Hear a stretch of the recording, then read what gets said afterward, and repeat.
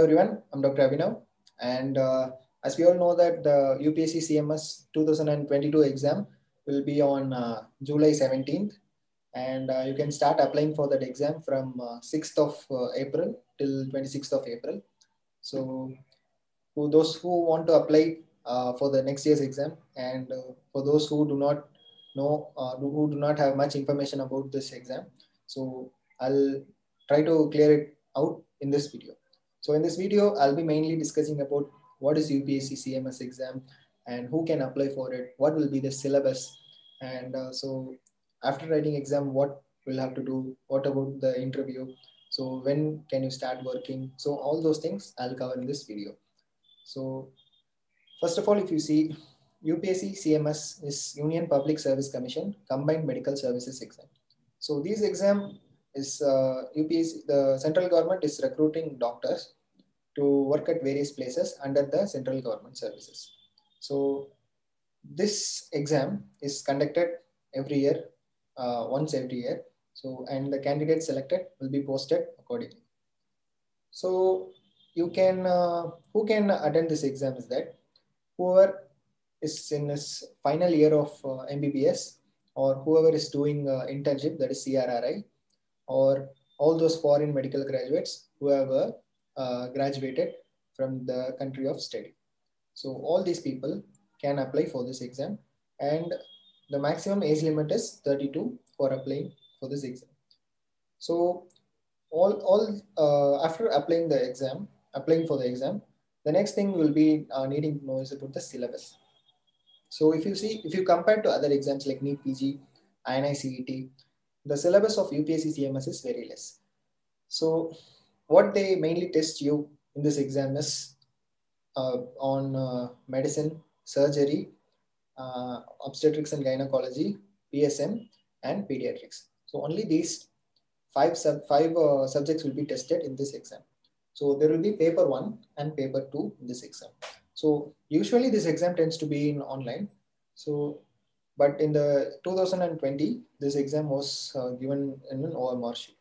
But the next exam, 2022, which is expected to be as a computer-based exam. So basically we have two papers. So paper 1 will be medicine 80 marks and pediatrics 40, medicine 80 questions, pediatric 40 questions.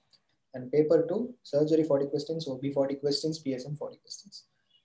So in a total of, you will have 240 questions. 240 questions carries 500 marks. So each question will be like kind of 2.3 marks. So in this exam, another important thing to know is they have negative marks. So for every mistake you do, minus 0.69 mark will be detected. So that is if you make mark a question wrongly. But if you leave the question, then no negative mark will be added.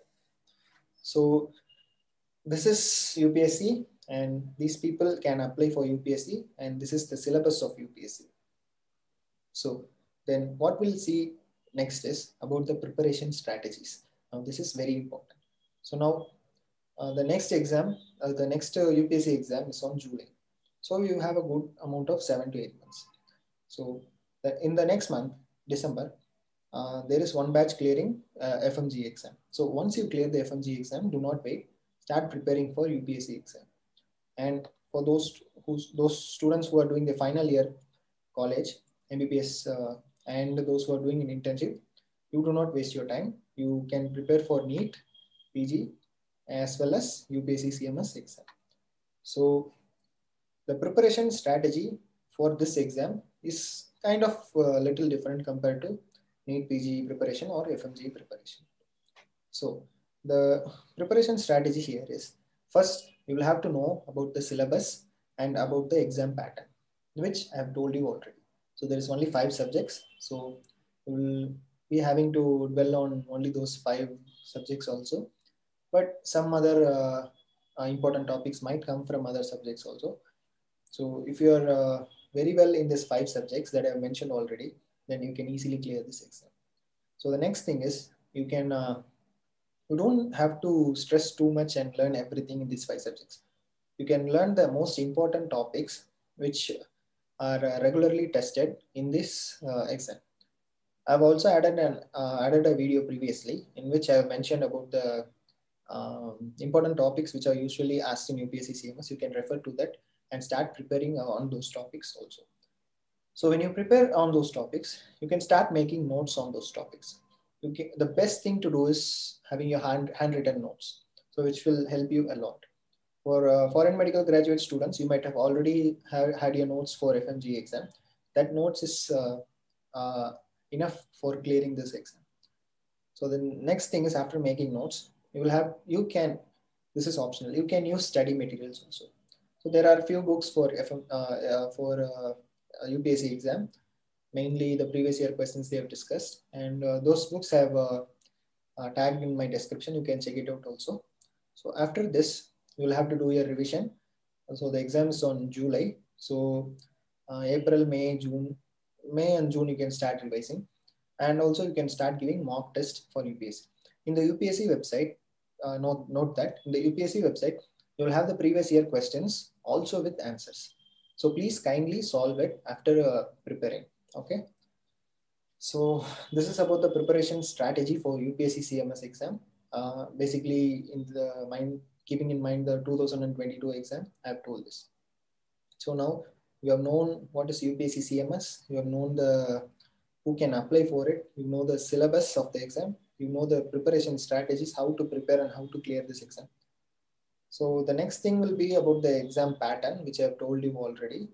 It's like basically multiple choice questions. So the question pattern will be like a case scenario, and you'll have 4 options, or you can have a case scenario and they will be giving 3 statements, and you can be asked which of these statements are correct.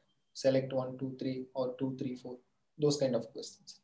And usually there's no image based questions asked in this exam, so you need not worry about it. So after giving this exam on July 17, probably after 21 days, you will get your result.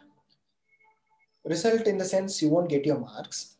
So what the examiner will do is that they will just release a PDF in which the selected roll numbers who will be going for the next step, only their roll numbers will be mentioned.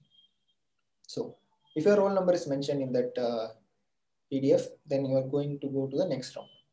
So the next round will be the personal interview. So once you have cleared this written exam and your number is there in the PDF, so then the next thing you'll have to do is you'll have to fill a detailed application form. So in the detailed application form, you will be filling almost everything about yourself, and it's like kind of 11 to 15 pages you'll be filling for those things. And after filling that, you will be called up for the interview. There is a personal interview which will be taking place at Delhi. So you'll be called up for the interview, and so you should show up for the interview, and then you will have to answer the questions there. That will be like kind of personal interview.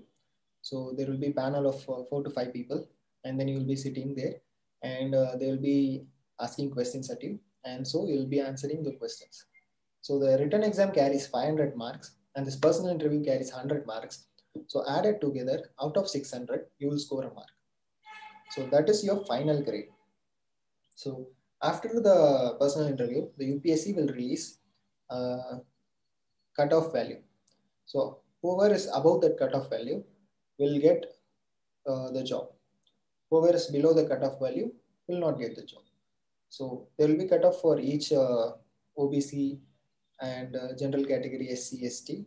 So according to your category, if you have scored above the cutoff, then you can get the job. So the job to start working will take at least 6 months to 1 year. So the first year will be like a provisional year. So they'll be seeing how you're working and all those things. Then your job will be permanent. So the salary is also quite good at UPSC CMS. Plus you will have extra benefits like the stay, travel allowance, and all those things. So this is a very good exam to attend, because even the exam fee is not too much. It's only 200 to 500 rupees. So why not try this exam? So whoever is on their final year or doing internship, or whoever has completed FMGE, they can definitely will have to give this exam. So even before attending FMG also, you can give this exam. It's not an issue. So start preparing for this exam, so which is going to take place on July 17, side by side as you prepare for your NEET PG and INA-CET exams. So this is a good exam to give a try. So that's all for this video. So if you have any doubts, please do let me know in the comment section. We'll clear it out. And see you soon. Don't forget to subscribe to our channel.